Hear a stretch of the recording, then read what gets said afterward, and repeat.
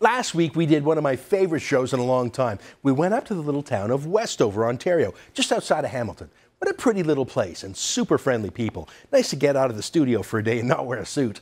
The reason I went up there, though, was less happy. There was a slow-motion crime going on for 6 full days. Police were parked on the streets. The place was under siege. A group of 24 protesters, trespassers, had illegally broken into and occupied a pumping station for an oil pipeline called Line 9, owned by a company called Enbridge.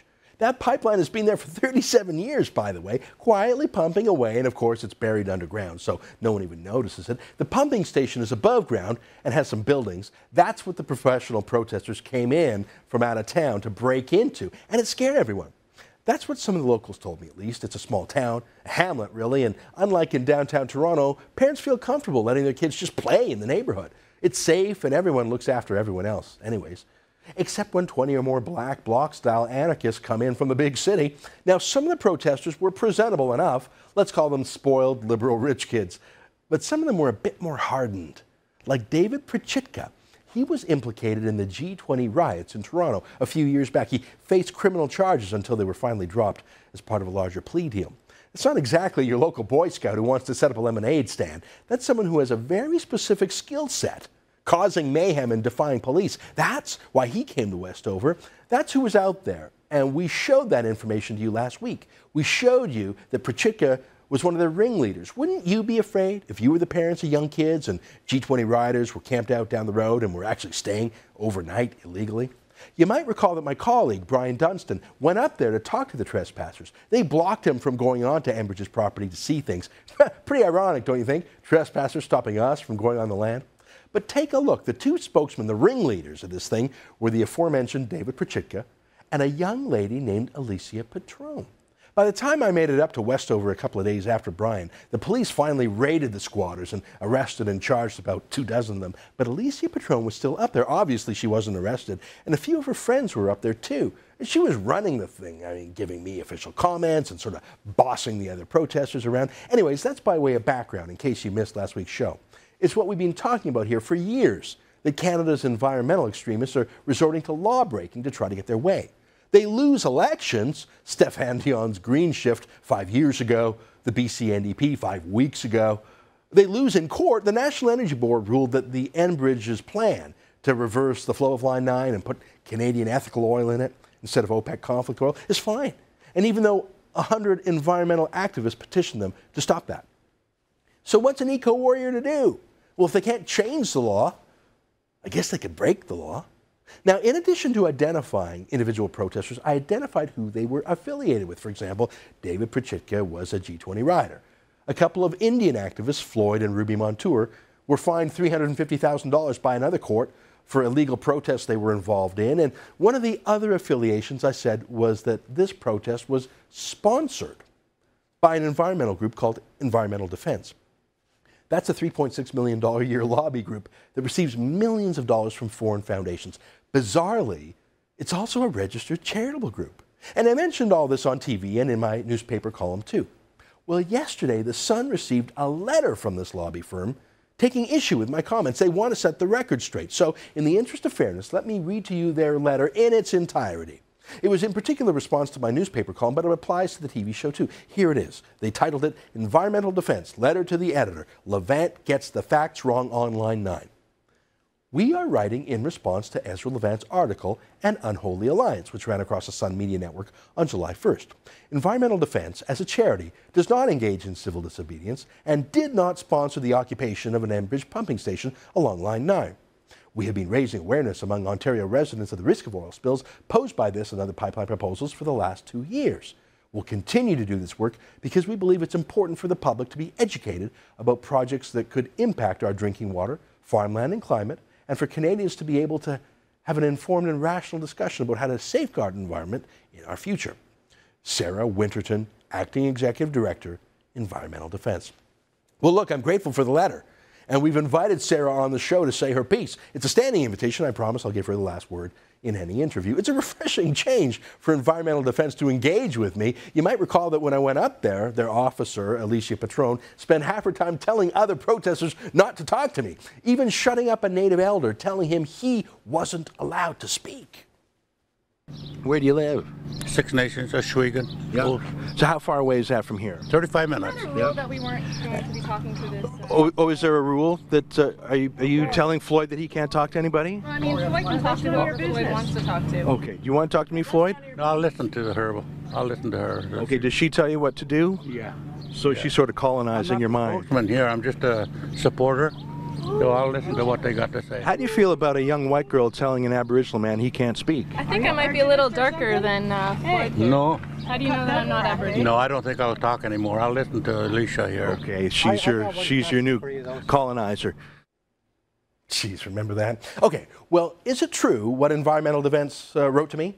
They didn't really challenge any particular fact. It's tough to challenge what a TV camera shows. But they rambled on a bit about farmland or something, which is weird because the Line 9 pipeline was built back in 1976, and all that's happening is the direction of the oil flowing in the pipeline is going to be reversed. So farmland, water, whatever, that's really just what a logician would call a non sequitur. What about their main points, though? The two main points, that Environmental Defense does not engage in civil disobedience and that it did not sponsor the week-long trespass in Westover.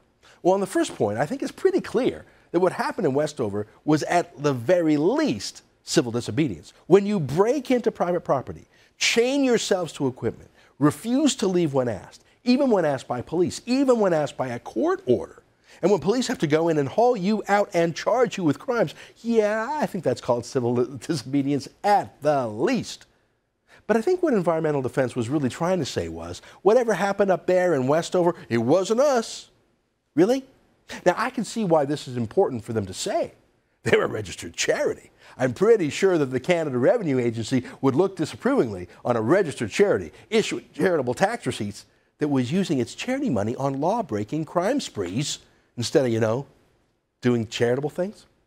Environmental Defense is also a registered lobby group, but what elected officials would be willing to meet with a group that has a paramilitary wing? People who break into property, defy police, and have to be hauled out by force. Who would meet with such a disreputable group? But the bigger question is it true? Was Environmental Defense involved here or not? Who cares about the spin and who cares about the political fallout? That's not what's important. What's important is what is true. Well, dear reader, let me show you some indisputable truths. This is the Environmental Defense website. You can see their little tree logo in the top left corner, and you can see one of their official campaigns, the Stop Line 9, with the black and red anarchist colors. They have another website called noline9.ca, and if you type that in your computer, you're quickly redirected to another page on the Environmental Defense website. It's their political campaign against the pipeline. Now let's go back to the crime scene in Westover with its professionally produced posters, and you can see those posters. They're Environmental Defense official posters. It's like decals on a racing car. They are proudly affiliated with Environmental Defense. Those signs are everywhere, the ones we just saw on the website. Big signs, little signs. Ones that have the Environmental Defense website, stopline9.ca, written on them. Ones that don't. Here's a picture taken by Vice magazine of one of the posters with the actual tree logo picture on the bottom left. That's Environmental Defense's actual corporate logo at the protest site. That's amazing, isn't it? But you'll notice that in some of the other posters, they've taped over the Environmental Defense logo. They're still using the posters. They're just trying to cover up who sponsored them. I wonder why. I wonder who asked them to do that and why. I wonder if they're kicking themselves that they didn't cover up that one poster that Vice magazine took a picture of. I wonder why they're trying to obscure the fact that these posters are from Environmental Defense. Maybe Sarah will tell me if she ever comes on our show. But of course it doesn't matter if Environmental Defense actually had its actual logo on the posters. They're posters. These trespassers were promoting their website. But what about actually Environmental Defense staff? Well, it won't surprise you that a lobby group that is so obsessed by stopping Line 9 would also write on Twitter in support of these protesters. And that's exactly what Sabrina Bowman did. She works for Environmental Defense as their climate campaigner. She was promoting the crime scene on Twitter. But who knows? Maybe Sabrina was just an arm's length sympathizer. Maybe the protesters stole the posters from Environmental Defense. I don't know. I'm just trying to come up with some excuse. How can I square Sarah Winterson's letter to me with the things I'm seeing with my own eyes? Well, maybe Alicia Patron can help me. Remember, she's the organizer and spokesman for the trespasser. She's the one who told the Sun's Brian Dunstan he couldn't go on the land when he showed up. She's the one who told that native elder to shut up when I went up there. She's the boss. Well, who is she? Well, in a letter she wrote to the Hamilton Spectator newspaper, and the letter was called Hamilton Needs to Stop Pipeline Reversal. She signed her letter as Alicia Patron, Environmental Defense, as in she works for them. Back in April, she told an online newspaper in Guelph called the Guelph Peak that she works for Environmental Defense and other extremist groups. Okay, now maybe she's just impersonating an Environmental Defense spokesman. I mean, anyone could say they work for Environmental Defense, right? Well, then there's this inconvenient fact. She has access to Environmental Defense's Facebook page where she writes on their behalf. And then this is a tough one to explain away. Alicia Patron was the official contact for Environmental Defense for a community meeting they had about the pipeline back in February. So let's recap here. The lobby firm and registered charity, Environmental Defense, is obsessed with stopping this Line 9 pipeline reversal. It's a central campaign for them. They've set up specialty websites about it. They've designed a special poster for it. They have town hall meetings to stop it. They have Facebook pages and letters to the editor about it. When the trespass happens, they don't disown it. They don't reject it. They don't call for protesters to come back in line with the law. They celebrate it. They tweet about it. Their own posters adorn the place. They send their key campaigner, Alicia Patron, to run things, to boss the media around, to boss an Indian elder around, to do spin for them. It's true, someone must have told them to cover up some of the Environmental Defense logos on some of the posters, and they did that on a few of them, but not on all of them. I'm not sure how that would change things anyways, other than to show that they had a guilty mind and were trying to cover something up. But they didn't cover it up very well. You don't send an Environmental Defense staffer to cheer on a criminal trespass if you're truly concerned about being associated with a crime. What do you think? Here's what I think. I think that for the media party, for most reporters, they'd buy Environmental Defense's line that they weren't involved because they'd either be too lazy just to check on Google, or more likely they'd actually sympathize with Environmental Defense and environmental extremists.